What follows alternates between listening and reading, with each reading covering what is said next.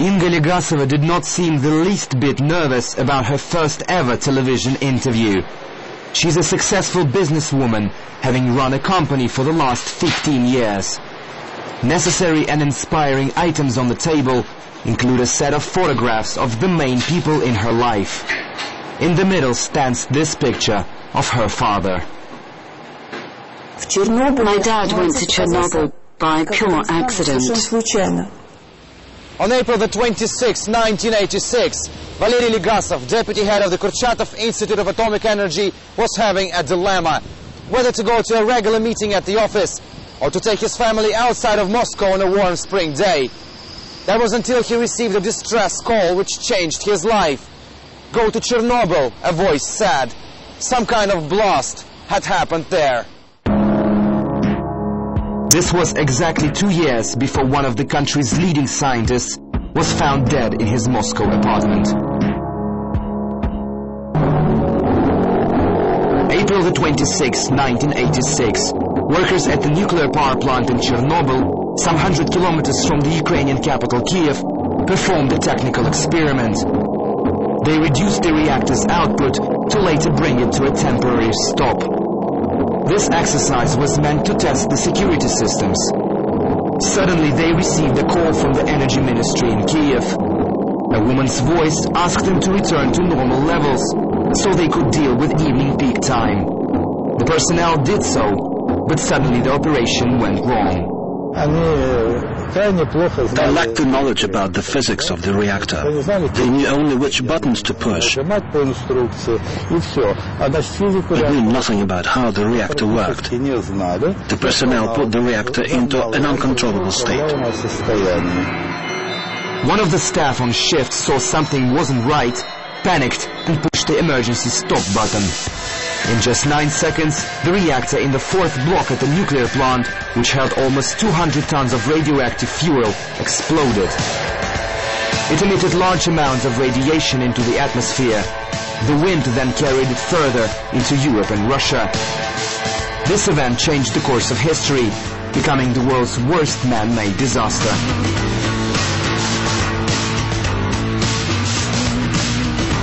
Nobody could tell the extent of the meltdown in the first few hours. In the morning, a special governmental commission was sent to Chernobyl.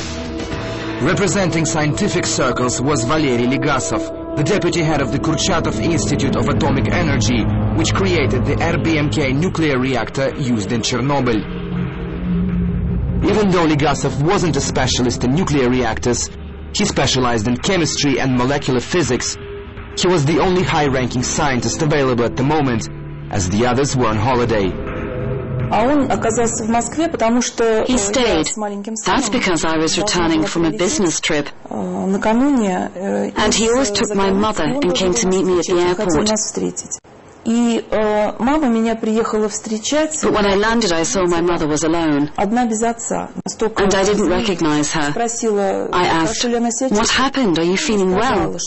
She replied, "It seems that today we lost our dad." On his arrival at Chernobyl, Legasov saw a terrifying picture, which he later described in a short interview.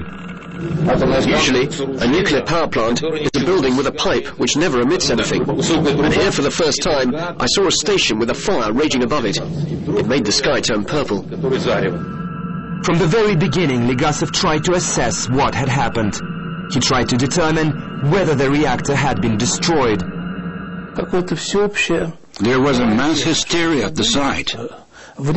Everyone thought that the explosion formed a certain cluster, which could operate by itself. And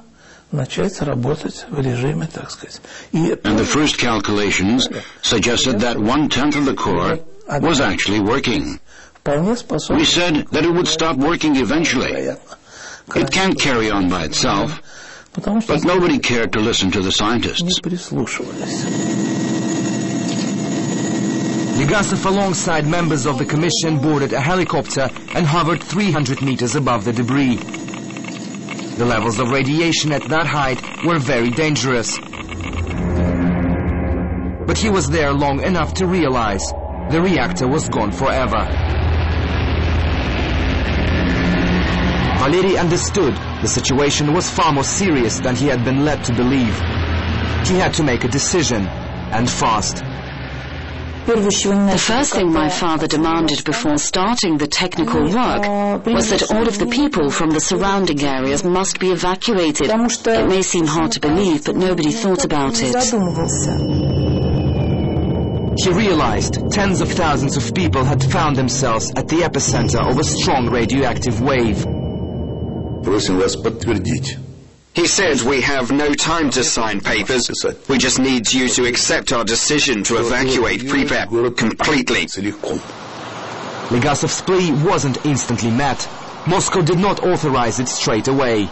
This was the pattern in the Soviet Union, that in such a perfect society, accidents don't happen. Airplanes do not fall down. There are no explosions in factories, and nuclear power plants work beautifully. Only 36 hours later did Legasov get what he had asked for. Pripyat and the surrounding areas were evacuated. I said, okay, I give you my approval. Start organizing it immediately. They managed to gather several trains and several thousand buses. And by 2 or 3 p.m. the city of Pripyat was empty. I was told over the phone that there were only dogs left on the streets. I knew that the town had been evacuated forever, but I couldn't find the moral strength to tell it to the people. Besides, if we told them that they were leaving forever, it would take them quite a while to pack their bags. But the radiation levels were already very dangerous, so we told them it was a temporary move. But the scientist understood. In just several days, the radiation would reach Kiev, just in time for the Labor Day demonstration on May the 1st. The death toll would be enormous. Legasov insisted the event should not be held, as not to endanger people's lives. Meanwhile, Europe grew suspicious as traces of radiation were detected near Stockholm.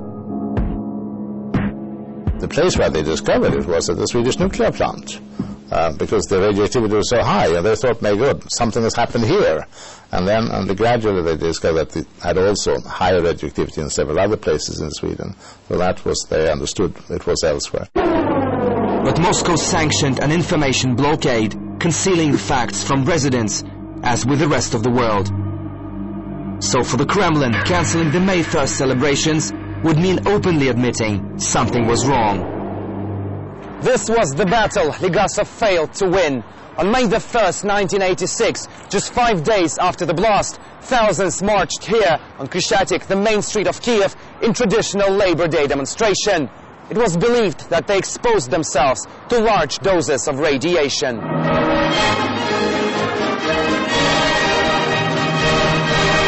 Though officials up to this very day denounced this.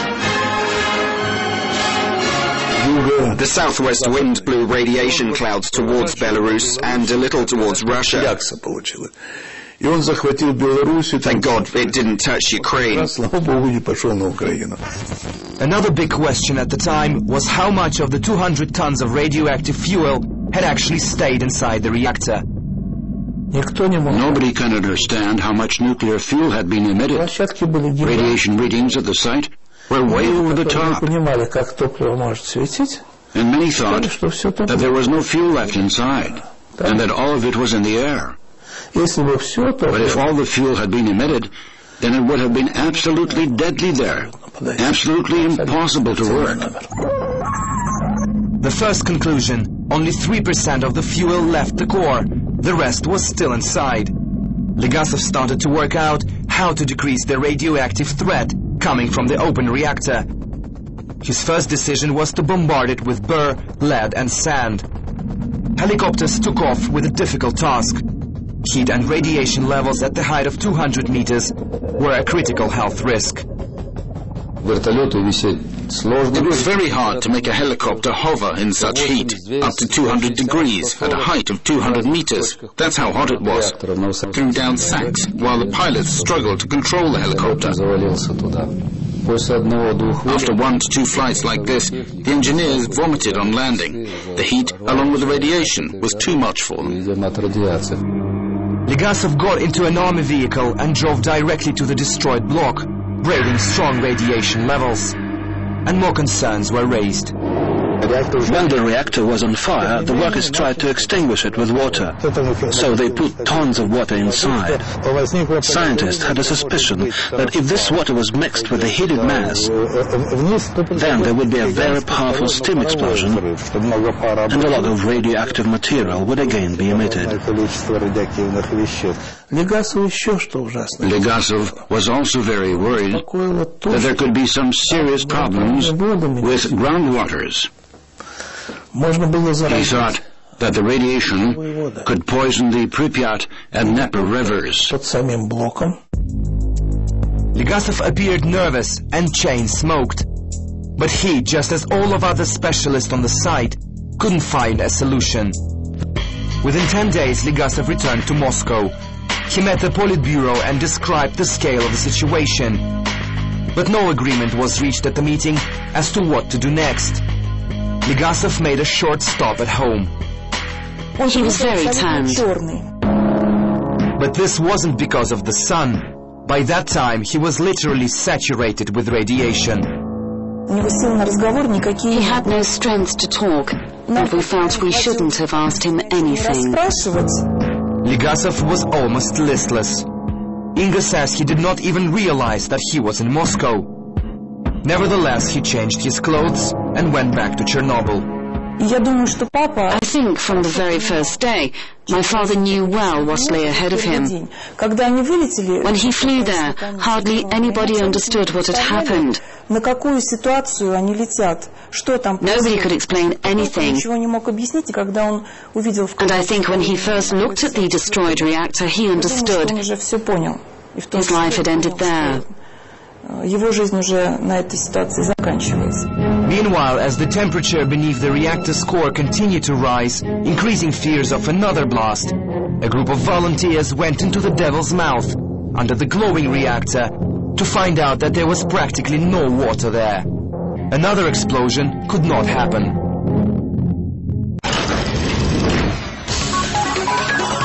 All these people have been in the spotlight.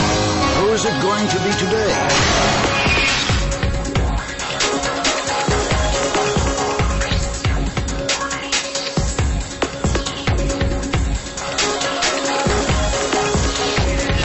Daily, every 4 hours, Spotlight.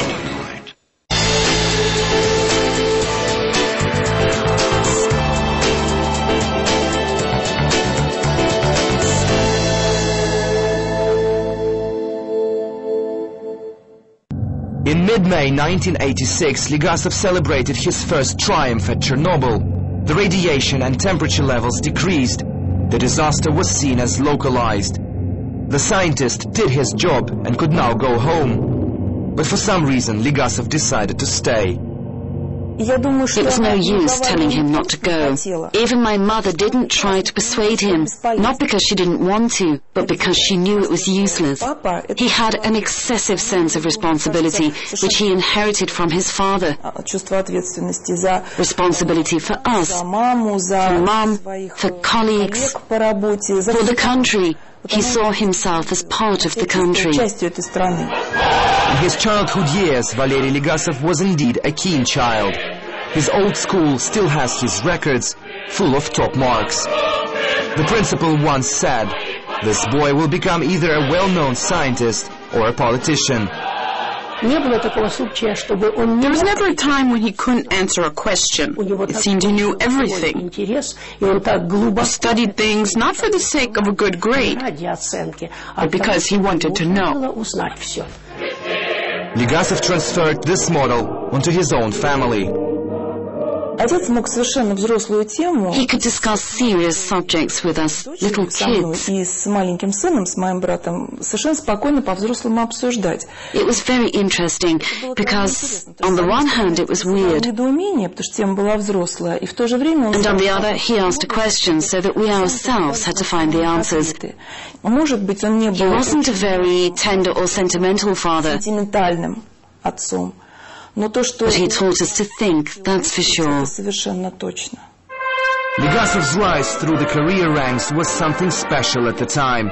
A member of the Presidium of the Academy of Sciences at the age of 49, the deputy head of the country's main Institute of Atomic Energy, the Kurchatov, the recipient of multiple awards. So many achievements by the age of 50 was unprecedented.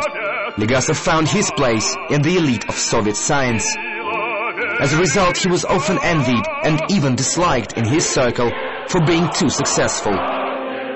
By 1986, he had all possible state awards, except for the highest civil honor, the Hero of Social Labor. He was meant to receive the Yaroshevsky award automatically when he turned 50. That was natural for scientists in those times. But the Chernobyl blast changed these plans. In summer 1986, a strong wave of criticism from European countries hit the Soviet Union. They accused Moscow of concealing information about the disaster, which led to nuclear contamination of the whole area. The Kremlin understood that the country's reputation had to be saved. A special team from the Kurchatov Institute compiled a special report about the causes and scale of the fallout to be presented to the world's main nuclear watchdog, the International Atomic Energy Agency. Legasov was responsible for this report. A bunch of people practically lived in our house during the compilation of this report. People came and went, brought some papers, numbers, stayed overnight. There were sheets of writing lying all over the house. Many people took part in the compiling of this report. And my father insisted on double-checking all of the figures. He insisted that every word must be the truth. Valery was not a specialist in nuclear reactors and not a high-ranking politician. But nevertheless, in August 1986, he traveled to Vienna to face a task which many thought of as impossible: to save his country's face. Given Europe's strongly negative stance on the Chernobyl disaster, it was more like another battle rather than just a public statement. He came to the IAEA headquarters to confront the predators from nuclear physics. People who knew everything on the issue, people who could not have been lied to or couldn't have been tricked. He had to speak the truth, keep in mind which country he represented.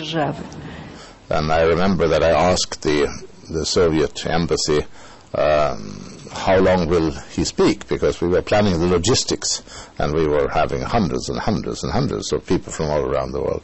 And I said, they said, well, maybe 3 or 4 hours. Legasov read out the 400-page report and survived a 3-hour Q&A session. The world's top 500 experts in the nuclear field asked him questions, which he gave full answers to. In the end, he received a standing ovation for his efforts.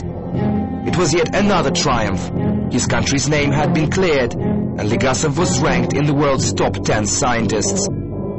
He made absolutely infuriated people understand. Yes, we had this disaster, but now let's work together and try to prevent such disasters from ever happening again. Here was the period when the glasnost began, the perestroika and the glasnost. And the Western world was stunned then that here comes someone who speaks freely. Legasov was very sincere and he was very knowledgeable. He was just confident in telling the truth as he knew it. Back in Moscow, a triumphant Legasov was nominated for the Hero of Social Labor medal. But on the day, he brought back a watch. He and his team had been denied the country's highest award. I think it was personal. The staff at the institution were afraid that he would become their boss, and given his reformative nature, would change everything. His ideas weren't met with support. Meanwhile, the effects of the radiation on Legasov's body was starting to show. His health deteriorated rapidly and he went into hospital. His family feared it was cancer. He was seriously ill. During the last few months, he practically didn't eat or sleep. Can you imagine how hard it is for someone not to sleep at all? He had strong radiation sickness. Meanwhile, in Chernobyl, scientists managed to get inside the damaged reactor and broke the news that no traces of radioactive fuel had been found inside. We drilled a hole in the reactor and saw that it was empty. Only air, no sand, and asbestos from helicopters, no filters. And the helicopters had missed the target, hitting everything but the reactor. It emerged that a second explosion was not going to happen, that bombarding the reactor with burr and lead was useless, and that the helicopter pilots had died for nothing.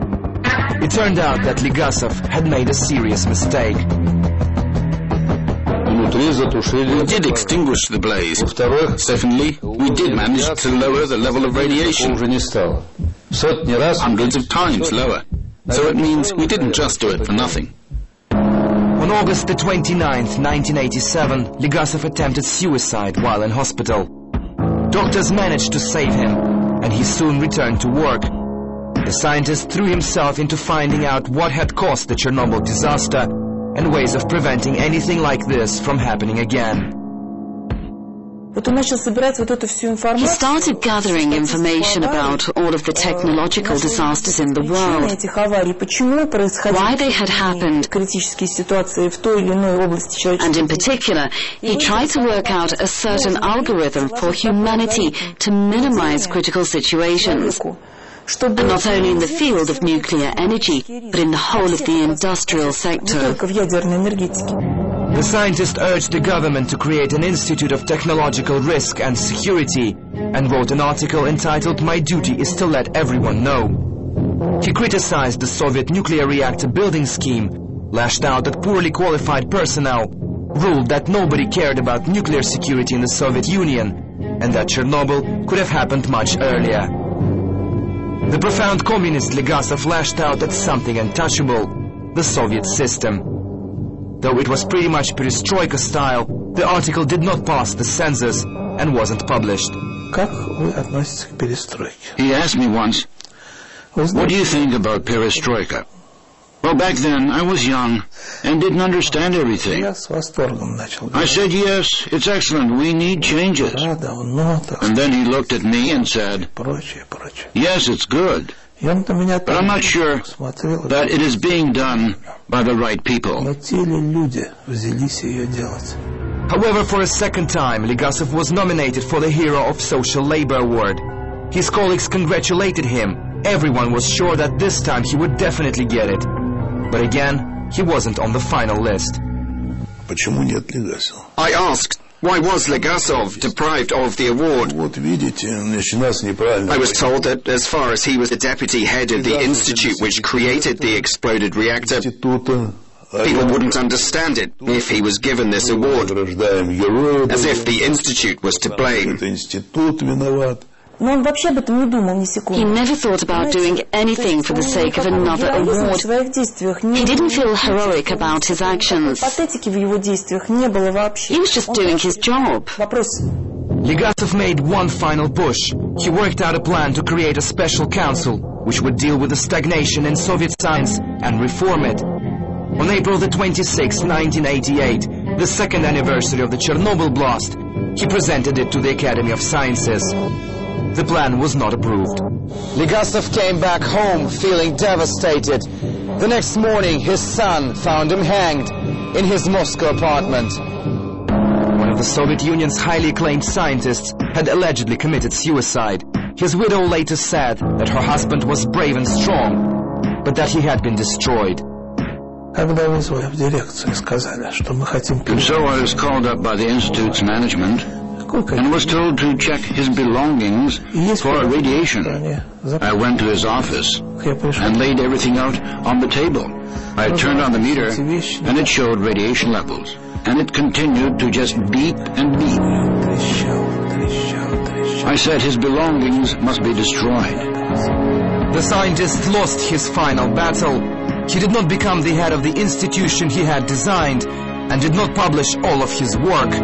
but he eventually succeeded in the most important of his goals. Nowadays, there is no alternative to nuclear energy. And that, I believe, should reconcile Legasov's spirit.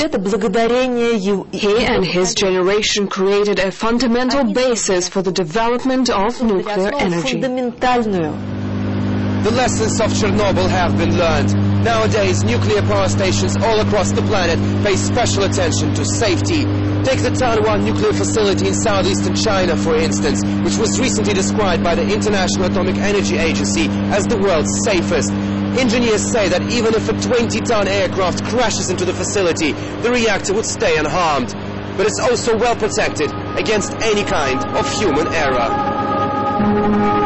Valery Legasov was buried among the country's elite at the Novodevichy Cemetery in Moscow. A short obit in a newspaper said that Soviet science had suffered a great loss. In 1996, he was posthumously awarded the Hero of Russia medal, and his school was named after him. Alexander Borovoi, who was a so-called Chernobyl liquidator, is now fighting to declassify what is believed to be a top-secret archive, which holds a compilation of documents made by Legasov. They tell the real story of Chernobyl and the true situation within the first few hours of the disaster. Borovoi says it could prove invaluable for the prevention of future such incidents, so that there will never